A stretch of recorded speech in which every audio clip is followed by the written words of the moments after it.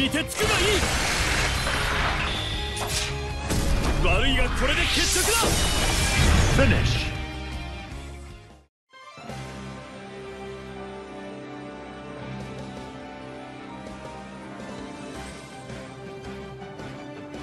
Lancelot's core gameplay mechanics revolve around him being an extremely mix-up heavy character. He has a command dash with varied follow-ups, a wall jump, a downward aerial dash, teleports, a slow-moving projectile, a thrust special, as well as a Ruki special. Compared to the rest of the cast, he's extremely mobile. However, due to the game's cross-up protection and block button, you may find a bit of difficulty using left-right mix-ups. Comparatively, his normals are a bit shorter than the rest of the cast, but his mobility should be enough to compensate. Throughout the course of this video, I'll be going over his specials, the properties they entail, and the possible courses of usage. We'll start off by introducing his unique actions, his Delta Leap wall jump, and go over the various Whirlbend command dashes. His wall jump is a great tool, used for quickly closing in distances on your opponent and for escaping corner pressure. You can also change the trajectory of the jump by hitting the downward forward input. You have free range of tools after accessing these commands, which will tremendously increase your pressure gain. In conjunction with your air command dash, you can create some very interesting situations.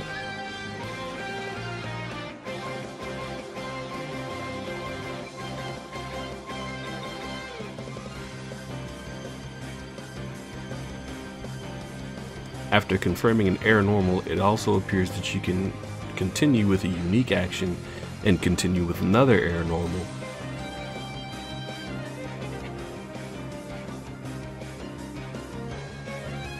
His grounded unique actions are also pivotal in his gameplay. Being able to manipulate his position so quickly is key to obtaining the upper hand in a match.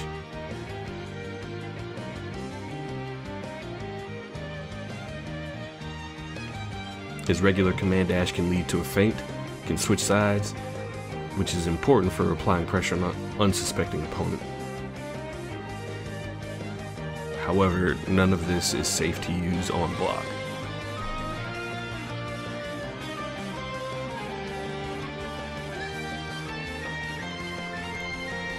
Inadvertently, just being mobile can get you out of hairy situations.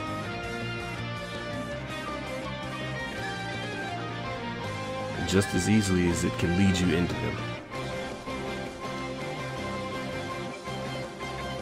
One of the lesser explored options I didn't have time to use was his dash into jump, which is reminiscent of his turbulence attack.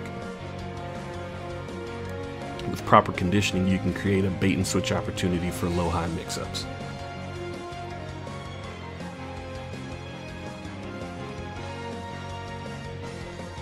Moving on to Wergenstrom, his projectile. His particular skill is useful for setting up block strings and creating an opening. The skill shouldn't be used as a combo ender for damage, as its startup will allow your opponent to block. The skill can be used to apply additional pressure, however.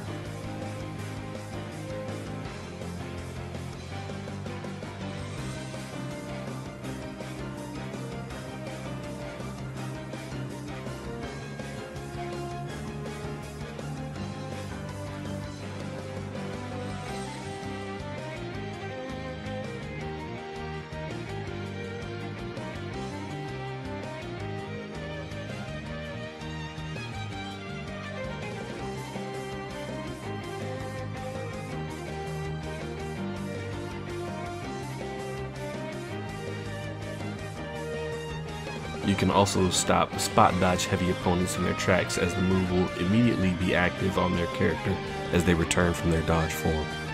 The Blade Impulse skill will be one of your best combo enders.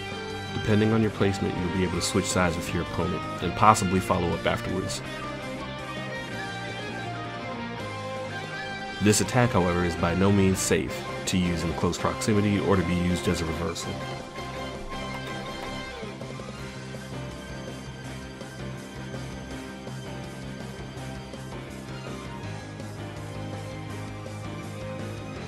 The Southern Cross is another great combo ender and has the functionality of a Rekka, which is repeated inputs.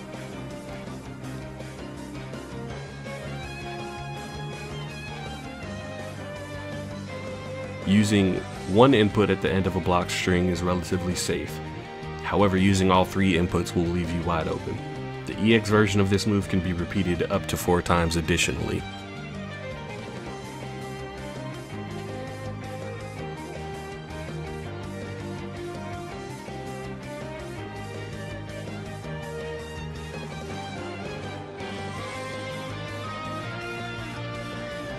His last special, Turbulence, is his overhead teleport. I'm under the influence of believing that the light and medium versions dictate the horizontal distance traveled. You're free to continue your pressure in the air, just as if you were jumping regularly. However, if you were to charge this attack, you would get an immediate overhead attack. This overhead is not safe on block whatsoever.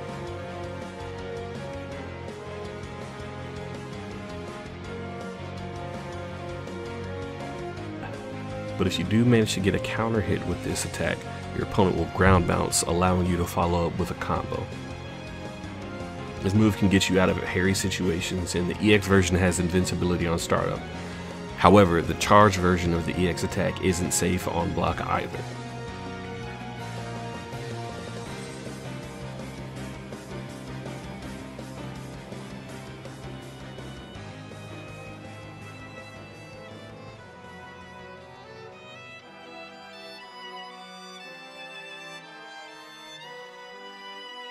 Lancelot's Skybound art is a fury of slashes that leads into knocking your opponent down across the screen. It can be cancelled into from normal attacks. It also has invincibility on startup.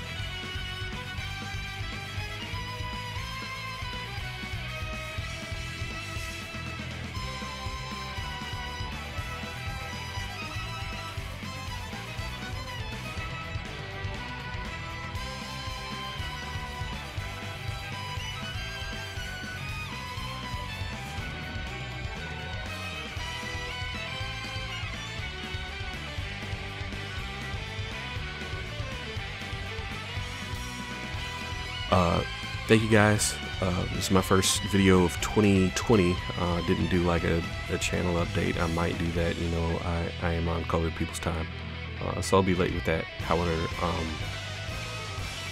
I just wanted to thank you guys for supporting the channel. I saw a lot of growth last year, and I'd like to keep on doing so, providing you guys with content that you enjoy and can learn from. If you have any gripes, concerns, let me know in the comments. You know, I'm always open to criticism, positive or negative. So yeah, thanks for rocking with me this long, and I hope to see you soon.